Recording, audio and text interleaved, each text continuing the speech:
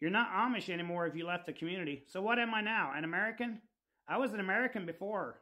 When I was born in the United States of America, I was an American at birth. But I was an Amish American. You know, people ask me, how does it feel to be an American now? That's kind of offensive to me. I've always been and considered myself an American. But I've also considered myself an Amish person. Because that's my heritage. That was my culture.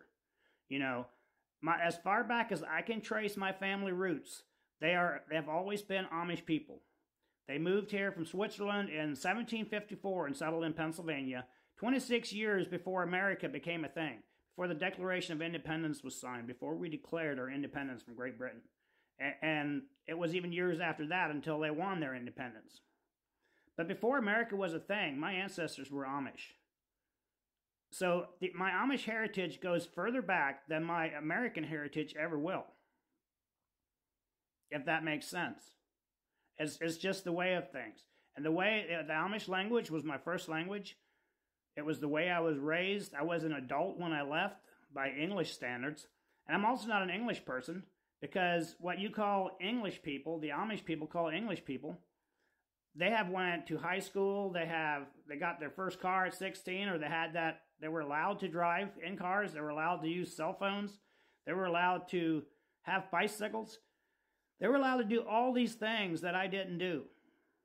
My life is a culmination of my childhood growing up Amish, of learning to work every day on the farm except Sunday. Sunday was always a day off.